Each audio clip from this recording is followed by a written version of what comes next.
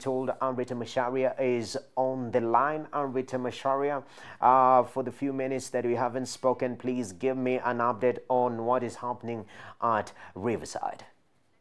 Suspected that the terror or the people who are the terror the terror attack was the people who wanted to take wanted to bomb this place around 6 to 9 people. So far, so good.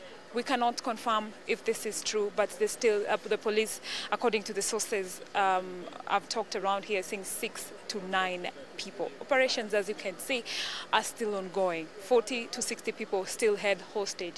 And just a few facts real quick is that the security at the hotel was faulty, meaning that it was not that tight as as expected, and people could come in and come out without being manned or being checked what they've carried in their bags. Just as I have said a few minutes, there was an explosion in the building, and it seemed heavy because the police went down as usual, and some few people have been removed from the building.